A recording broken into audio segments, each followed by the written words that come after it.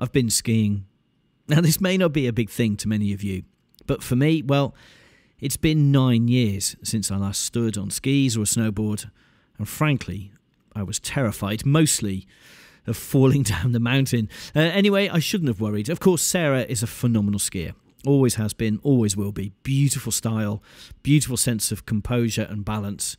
Nothing phases her. Me, I'm a capable skier, but on the whole, it's controlled falling as opposed to stylish skiing.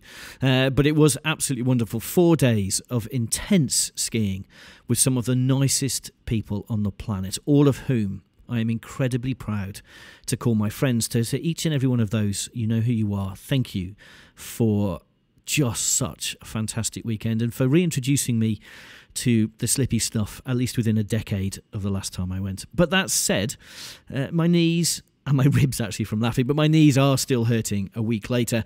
And of course, as a few of you have spotted and pointed out to me, I didn't get a chance to record a podcast. So here it is. I'm Paul, and this is the Mastering Portrait Photography podcast.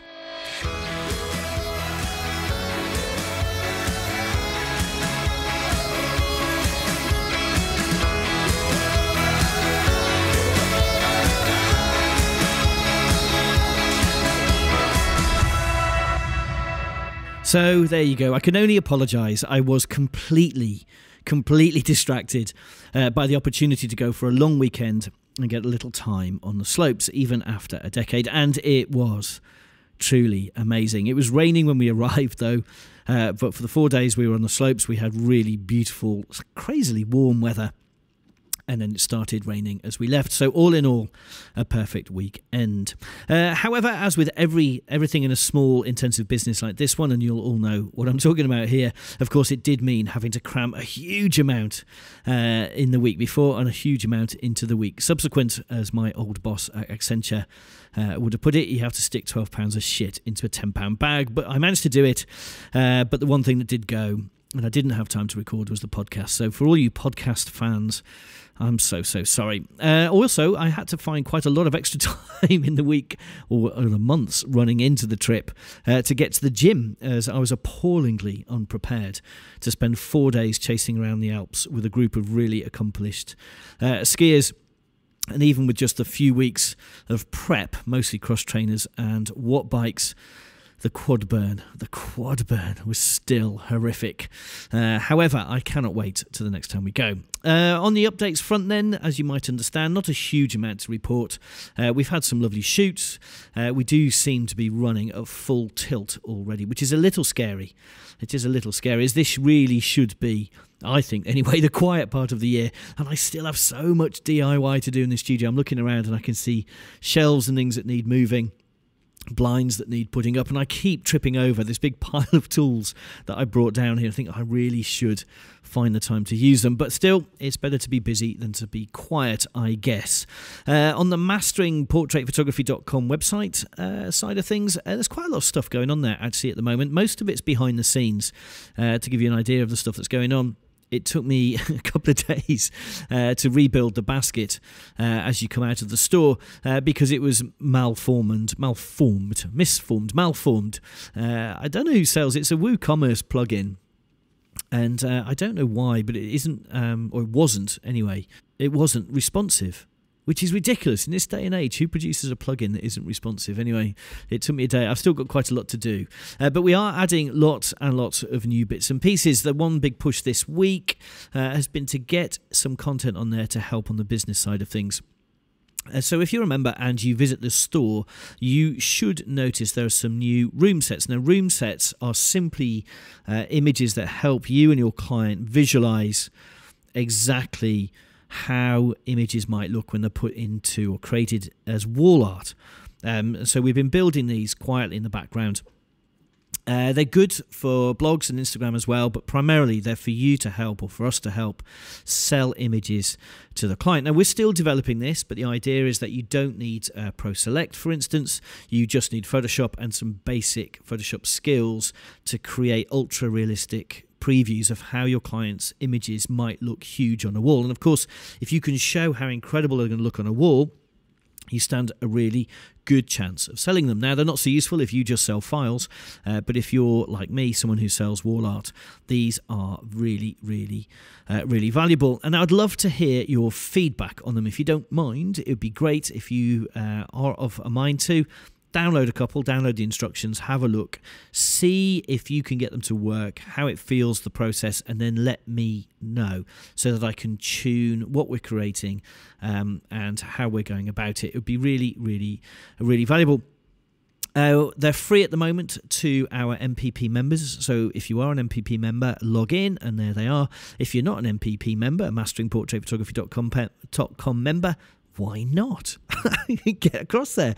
Go and join. It's free to join, and then the downloads are free, at least for now. At some point in the future, of course, as is the way of things, we will start charging for some or all of them. So now really is a good time to go and have a look. We will also do some for those of you who use ProSelect and other frame preview programs. That's a mouthful. Then we will be doing some for ProSelect as well, but just at the moment I'm rendering them up one by one, trying to make them ultra realistic and not look like they're CGI'd, so that your client finds them believable, and of course that should help when it comes to sales revenue. Okay, so on to the rest of our regular announcements bit. A couple of promotions for me, really. Sorry about that. The first is the Two Fellows Workshop. Now, I've banged on about this for ages and ages and ages. It's the 11th to the 15th of May. And where else would you get access to a top portrait photographer? Ladies and gentlemen, that is me. A top wedding photographer. Sorry, I'll redo that with the right inflection. A top wedding photographer. That'll be David Stambri. And all in a castle in the mountains of Italy. And that's not all, of course, because with Sarah, my beautiful wife, Jane Stambri, Dave's beautiful wife, Karen Massey, Paul Massey's beautiful... I've gone off on a thread now. Karen Massey and Martin Baines all present as well. You really, really do get access to top drawer information on all aspects of your photography business, from the creative to the sales, from profit and loss to planning and client relationships. Throw in the ability to ask as much as you want, chuck a portfolio review into the mix, a couple of glasses of wine, and it really is one of the best weeks you could possibly spend investing on your photography business. It's so damn good, I would go. Well, I would go if I wasn't already going anyway. So hop across to thetwofellows.co.uk, thetwofellows.co.uk for details. Or just search for The Two Fellows and you will find us. And as a footnote to this, actually, this note goes out to the really nice chap who I've just come off the phone to. So as I was putting this podcast together, someone rang into the office to ask if he could attend the Two Fellows workshop. It is truly a funny old world. And it was actually him who was protesting that I hadn't produced a podcast for a while as well. So here you go. Here's the podcast that I was producing before being interrupted to talk to you about the Two Fellows Workshop. And I really, really, really look forward to seeing you there in Italy. Right, but still on the topic of workshops, another shameless self-promotion, ladies and gentlemen. If you can't justify a whole week in May, why not just come for a single-day workshop? We are running, and this is the second time we've done this, myself and Sarah are running a cheeky little one-day workshop for those just starting out with their photography skills down at the glorious Whatley Manor. Now, this is part workshop and part lunch, really. So we're spending a day going through reading the light, constructing the shots. It's family portraiture in this particular instance. A little bit of Photoshop, a little bit of Lightroom, a little bit of lunch, a little bit of wine, and it's all for just £95 for the whole day. And the website says it includes a Gusbourne sparkling wine reception with canapé and a 2-course lunch with a glass of wine, coffee and treats. I tell you what, though, the wine, the lunch, the coffee and the treats are all delicious. And of course, lunch means we get to sit around talking about photography as well as eating. We ran this last year down at Whatley. They asked us to run it, and it was brilliant fun, very successful, and the lunch was amazing. It has a Michelin star, this place. It's fantastic.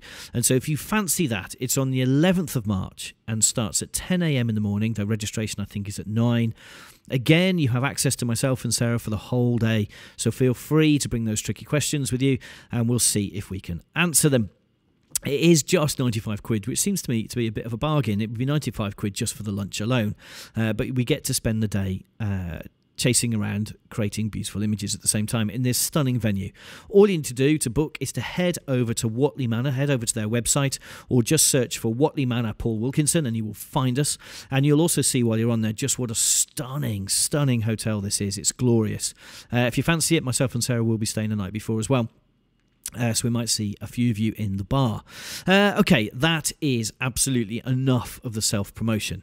Let's get on with this week's podcast. Now, this week's podcast is an interview with one of my favourite people in the industry, a photographer whose work I've loved for years, really. His name... For years, really. He's a trainer, a photographer, an ex-policeman. I don't hold that against him necessarily. A judge, a dude, and an all-round nice guy. And, of course, that is the absolutely fantastic man, Gary Hill. He's also from Lancashire, which just adds to his northern niceness. Now, this interview was held in the bar. It was held in the bar at the end of the first day of judging for the SWPP Convention. Myself and Gary were sitting on the same panel, and with maybe a little hindsight, the bar may not have been the best place to record a podcast from an audio point of view, but it made us both very happy to be sat there with a pint, chatting away right in the middle of it all. And maybe that's just my fear of missing out, but I didn't want to disappear to a far corner. So in the end, I hoped you'd understand and would forgive the appalling background noise. And given we'd just come out of a particularly intense judging session, I thought I'd start the podcast interview by asking Gary why he gets involved with competitions and being a judge. That's a really good question. The main thing for me was when I started getting involved in qualifications and pursuing my own qualifications and entering competitions, the biggest gain for me was sitting and listening to the judging. It's like having a masterclass on every single image that comes up, the good points, the bad points, and you start to see errors in your own work. Then when pursuing my fellowship, I attended a judging school because I wanted to know more. It piqued my interest. You're always learning in this game. It doesn't matter, and it's not always about picking up the camera and learning. It's sometimes about the things that you can't learn with the camera in your hand, and the best way is to try the alternate. So going to judging school, getting involved, becoming qualified as a judge. And now, I think it's important that we give something back because standards are slipping. The average standard is lower than it was probably 20 years ago. When I grew up in my town, there was 2 photographers and they did everything. They were general purpose and they could do everything.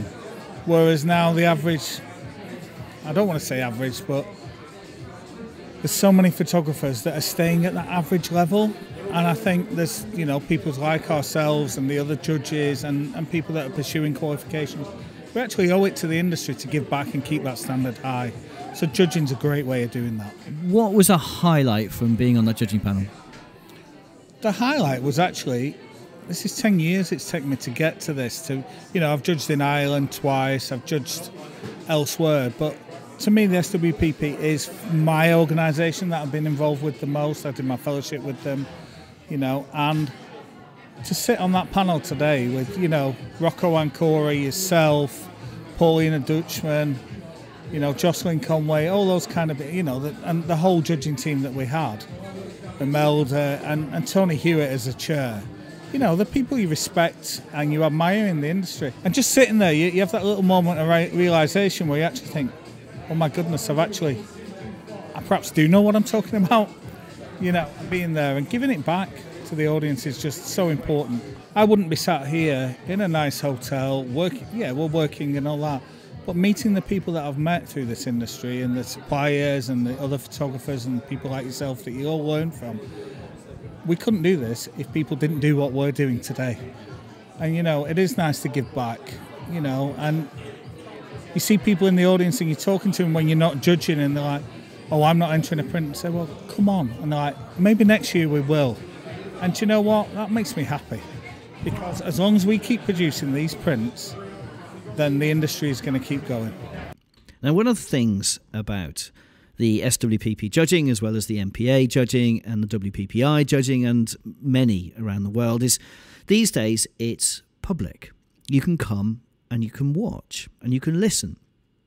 And of course, with the two of us who are judges and have attended judging sessions, we're big fans of that because for a million reasons it's a useful exercise. So I thought I would ask him, why does he think it's a great idea for us as photographers to go to conferences and conventions and competitions and listen to the comments that judges make about the different images?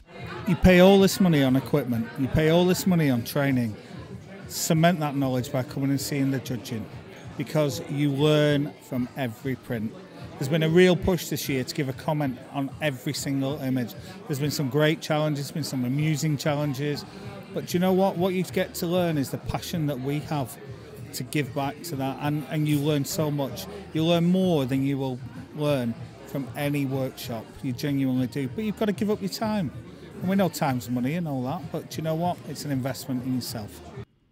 Now, one of the things that it's useful to know about judging is that, firstly, as judges, we're encouraged to enter the competitions. And of course, to make that possible, every image that we judge is anonymised, it's anonymous. There is no way of us knowing whose images are which. And the chairs of each of the rooms know if a print is coming up from one of the judges in the room. And so the judges are arranged in such a way that there's no danger that they're going to end up sitting on a panel when their image comes up, or at least as far as is humanly possible. There are also always 2 spare judges in each room, should something like that happen, or maybe an image comes up that you're the mentor for that particular photographer or had a creative input. And so you can immediately step aside and somebody else can judge that image for you. And on top of that, there's a thing called a challenge. Now, a challenge is essentially when there is either one particular judge thinks that image has not scored well enough or badly enough. To be honest, it can go either way, it can go down, but usually scores go up. And he thinks that image hasn't been understood, usually, or he or she thinks that image hasn't been understood and could do with more marks. And he can raise a challenge.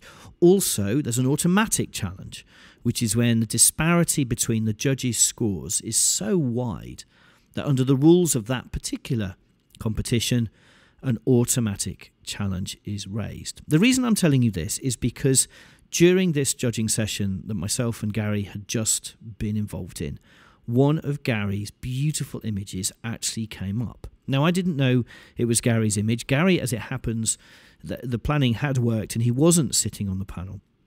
But his image was judged and then a challenge was raised. And so, as a curiosity, I thought I'd just ask him what it felt like for his image to be judged and then to sit in during the challenge process when one of the judges thought that image hadn't scored as highly as it could have. And the reason I'm asking him this is because I think a lot of us, when we first start out, don't like the idea of our images being judged, and certainly don't like the idea of listening to the feedback. So this is what it's like when you are already a judge and you hear other judges assessing your image. Yeah, that's a really good point. It came up, it was judged quite highly by yourself and Stuart, a little bit lower by 3 other judges who didn't really get that there's portrait commission and there's portrait creative. It wasn't a commission portrait, so it had to go into creative, but it was a very classical black and white portrait. So when that comes up and you see the first mark going as, it was 83, 84 as a merit, you think, okay, but actually, maybe it deserves better than that. And then when Stuart challenged, and then you hear the points, and you sat there and you want to interject, but the fact is, don't put the image in if you don't want to hear what's said about it. And I learned that maybe choose a different category. There wasn't one that fit it any better, to be fair. But just makes you think perhaps that wasn't an image to enter here. And I think that's a learning curve. Is, you know, it's an image that under another competition which had a more classical category, or in the monthlies or something like that, it would have scored even higher, because there was lots of good points. It was the fact it wasn't creative, it was just classical and beautiful that marked it down.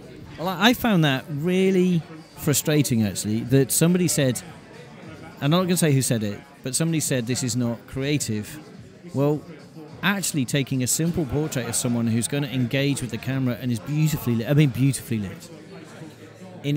You've taken off all of those layers of post-production. There's none.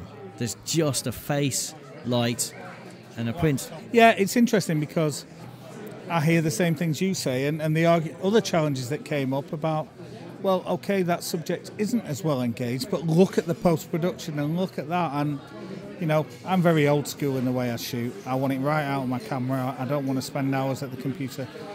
I have other things to do. And it's interesting seeing how certain people reward different elements. And do you know what? There's no right and wrong.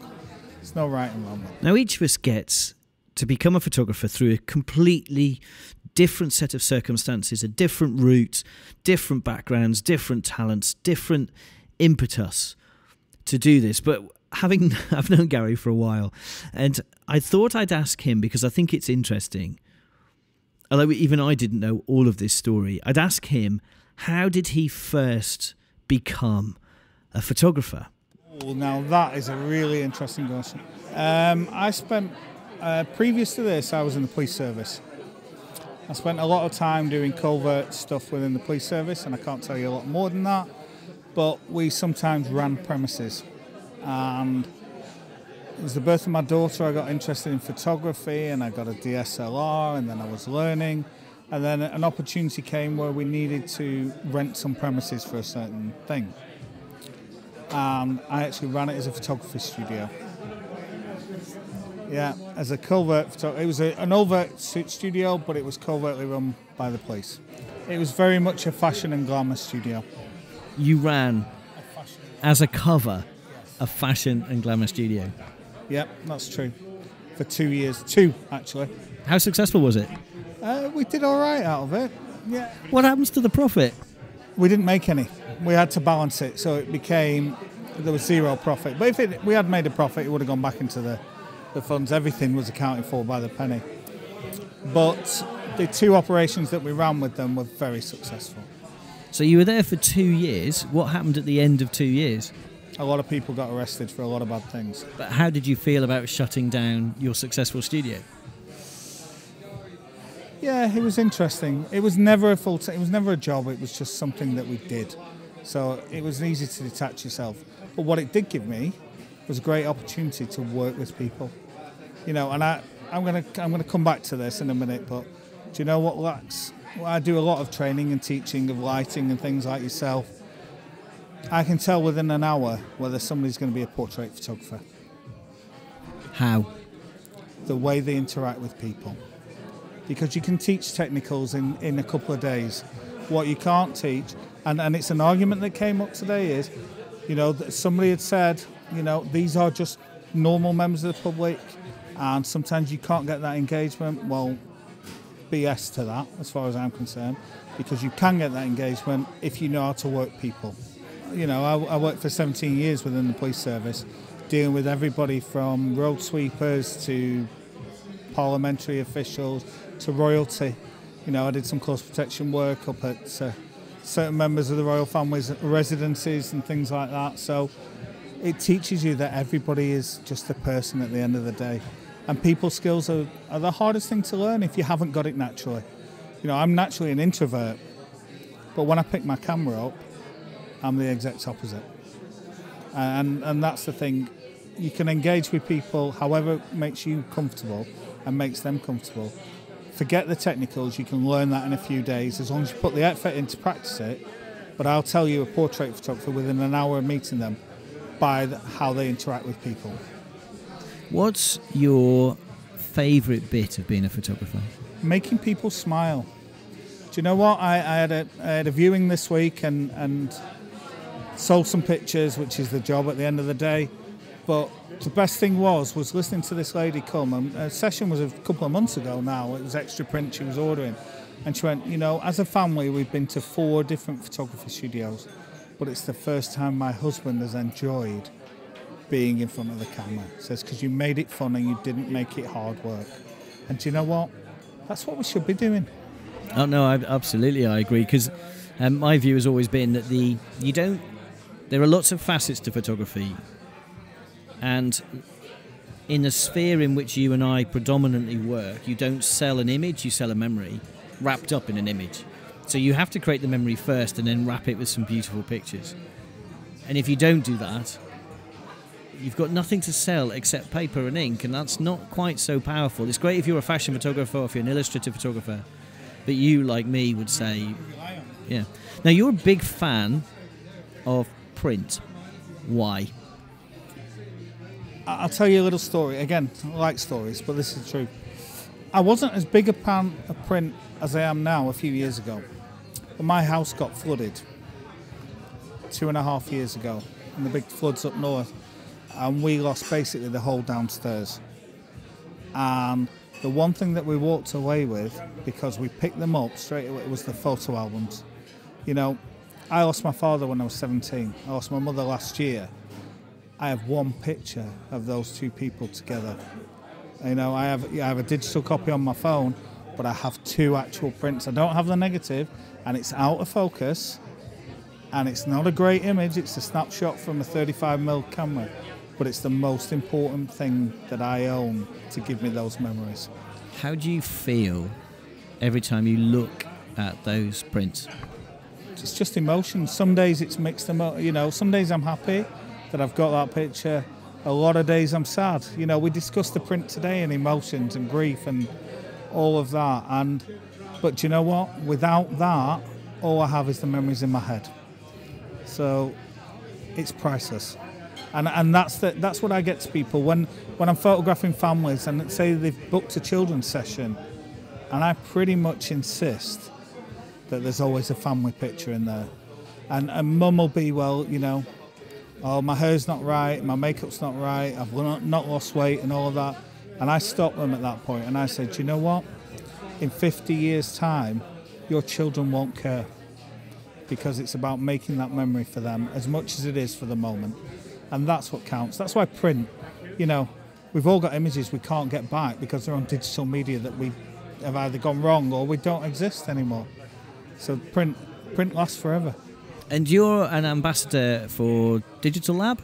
Yes, yeah, I work very closely with Digital Lab on frame wall art and printing processes on that. I also work with Graphy on album and things like that, and other trade partners. And we all sing the same thing because we're a digital age nowadays, but it's moving so quickly. Let's not lose print, because that's what counts. You can't look at your USB. You can't look at your USB drive and go, oh wow, I've got some great memories on there. But you open that little photo album, and it's always there, and that's what matters. Now, at the time we recorded this interview, myself and Gary, we were about midway through the judging, I think, at the convention, and so I thought it'd be an idea to ask him what he was looking forward to most about the subsequent day, the day when really we get the numbers right down to the finalists and ultimately to the winner of the overall competition. I want to see a resurgence of getting it right in camera. I want to see a resurgence of photographers being photographers. Now, don't get me wrong, I love Photoshop. There's things that I've seen today that I haven't got a clue how they were produced in Photoshop, but I love the fact that they were. But do you know what? We don't want to get overtaken by digital artists and lose the art of photography, because it isn't going to be long till artificial intelligence comes in and it can just scan you and create a drawing from it that people can enhance in Photoshop. That makes us redundant, but when you do that, you lose that tactility, that conversation, all the things that are outside the scope of the finished print, but what make that experience. And people buy experiences more than they buy products. What we want them to do is buy the product because of the experience. And I'm looking forward to being inspired again tomorrow. Yeah, I'd agree with you. I think today has been, I mean, me and you've giggled pretty much all day. It's been a good day. I just want to pick up on something you just said, and I'm just going to re-emphasise it to make sure it's crystal clear, which is that the great thing, this is a pitch not to punters but to photographers, is to remember that the memory, the experience is immune to Photoshop. You don't need Photoshop. You might need to do a little bit of cleanup and a little bit of correction. We all do that. But if a memory is Photoshop proof. And so if you get it right in camera, reasonably well, and give a great experience, of course, you don't need to do an awful lot of post-production. And it means you can spend a lot more time talking to your client and a lot less time on your own in a dark room listening to podcasts like this one. Yeah. And actually, do you know what? Having done a lot of mentoring, a lot of training of other photographers, mostly children and newborn photographers and family photographers, they're losing their lives to Photoshop. You know, I love the fact, you know, when I'm at my studio, I can do a shoot in the morning, I'll stay there, have some lunch, I'll edit in the afternoon, I get home to pick my boy up from school, and I forget about it that night. I wait till the viewing session, they come back in and they'll do their ordering, and then I've got some work to do.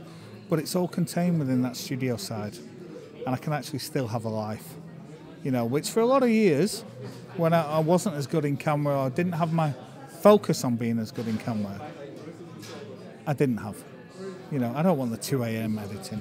I want to sleep. I'm getting old. Well, Gary Hill, I could not agree with you more. This year my ambition is to get to bed before midnight every night rather than those 2 a.m. starts, though it's not because I'm photoshopping necessarily. There just seems to be a huge amount to do in this little business of ours. Well, what an absolute pleasure. I really hope that you enjoyed that interview and the sounds of laughter, the bass from the music, the sound of clinking glasses wasn't too much of a distraction. All it did for me is make me want to go out and have a glass of wine, as it happens.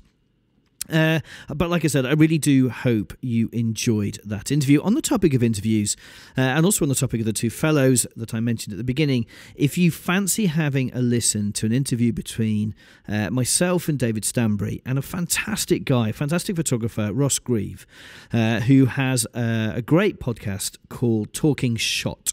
That's Talking Shot. If you just search for that, you will find it. Myself and Dave both feature on a podcast that was also recorded in the bar. There's a theme. You go to a convention as a judge, you spend a lot of time socialising, it seems. Anyway, myself and Dave are interviewed talking about what will be included during our 1 week extravaganza this year in Italy. So if you fancy that, search for Ross Grieve, that's Grieve, and the Talking Shot podcast, and you will find that interview. It's a lot of fun.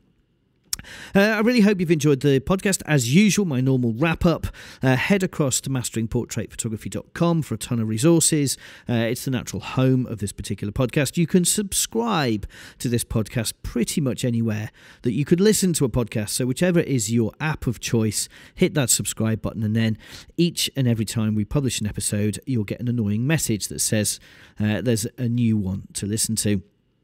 If you have any questions at all, why not drop us a line? I can be reached at paul@paulwilkinsonphotography.co.uk. That's paul@paulwilkinsonphotography.co.uk. And remember, whatever else is going on in your lives right now, for those of you who are affected by the coronavirus, our thoughts are with you. Really do remember, be kind to yourself. Take care.